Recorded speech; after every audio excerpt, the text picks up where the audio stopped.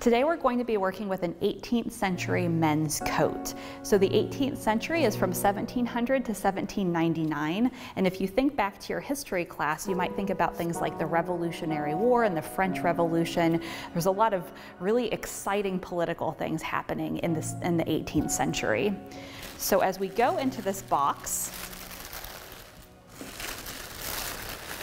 you can see that we've really had to be careful with how we present this. This piece is in an acid-free cardboard box, and it stays in here, and we have this tissue paper on it to help protect it from light and from dust, because this is a very, very old garment. This piece was worn by someone who was probably very elite, was very upper class, was considered very important in his time. We can tell that by looking at the garment and trying to understand how it was made and the materials that were used. So if we look carefully at this, we can see a lot of really dense embroidery. Anywhere you see a lot of colors, you see leaves and you see flowers, that's all been hand stitched. So you can imagine these teeny tiny threads going back and forth that someone has taken a needle and pushed it through the thread in loops over and over and over again. If we get really close on this, you can see that there are a lot of different kinds of stitches. So the person who sewed this had to know a lot of different ways of using that needle. You can imagine how long it would take to create something like this and how much training it would take to be able to do this well. I think it's also worth noticing that this has symmetry. So if you look at the very middle of this, you can see that from one side to the other, that it's almost exactly identical. And if you've ever tried to draw two things that look exactly alike, you know how hard it is to, to achieve symmetry, to make things look identical on the either side of one line.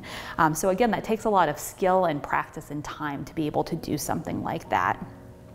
This symmetry line runs down the middle of the back of the garment, so we can see on either side that it's identical. If we really focus in on individual floral motifs or individual flower pictures, we can see that there's a lot of care taken into choosing colors and figuring out the direction that we want the threads to run. If you decide to try embroidery on your own and try some of this needlework, you might think about drawing lines to fill in the spaces that you want to have different colors, to really think through where you want your needle and thread to move on a piece of fabric. As we look at the different motifs, the different images that are in this coat, it's really exciting to think about someone selecting what these are. So today there are a lot of ways that we can figure out how to add images. You might add stickers to a piece of paper, you might cut something out of a magazine that's important to you, you might use an emoji, and those are all symbols that you choose to express something about yourself, how you're feeling that day, or who you are.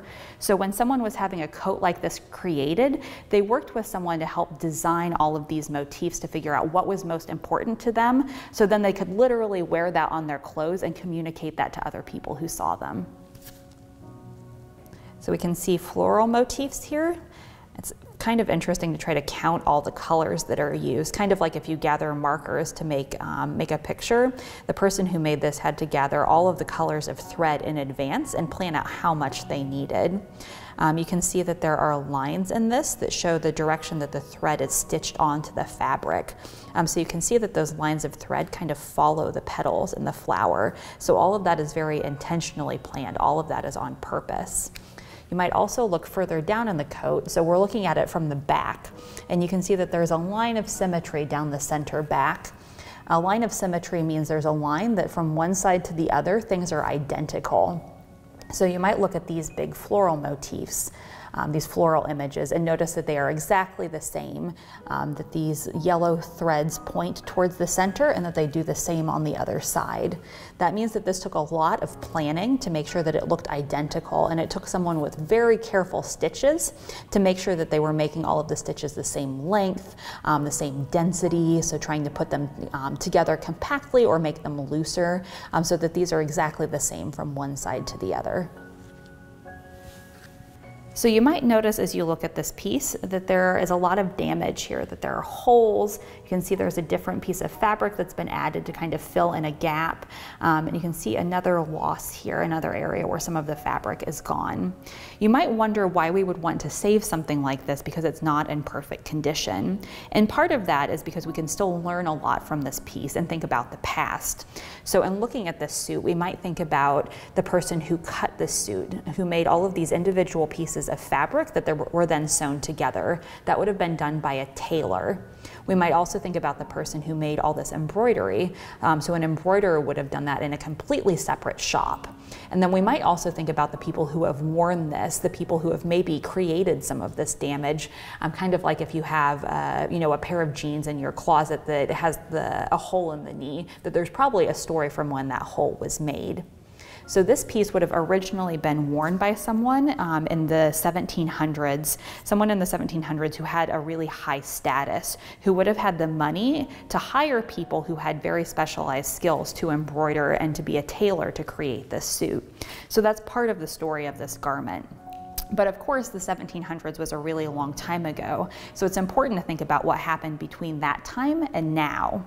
So pieces like this were often saved to be used in theater. So if you've ever seen a play, or maybe you've watched TV and you know that actors and actresses wear clothing that makes them look like someone else or like they're from another time period. Clothing like this was often worn later so that people would look like they were from the past, which is also how some of this damage happened. This piece came to the Texas Fashion Collection and became part of the Wandering Wardrobe because there were two brothers in Fort Worth, the Gentling brothers, who collected clothing from this time period, and they often used these pieces as props in their studio art practice. So as artists, they really liked painting and drawing pieces, and they would often use these as inspiration. They would use these as subjects for their artwork. So they were really interested in all of this really beautiful, intricate detail and thinking about, you know, paying respect to the person who created this embroidery. So they purchased these things and then tried to care for them and then celebrated them in their artwork. This, along with over 150 other pieces, were donated to the Texas Fashion Collection, and now these are under our care today. And because we're trying to be very safe and taking care of them, you can see that we have this tissue paper that's cradling this piece to keep it safe, and we have this in a special box. These are steps that we're taking to make sure that it doesn't get damaged further.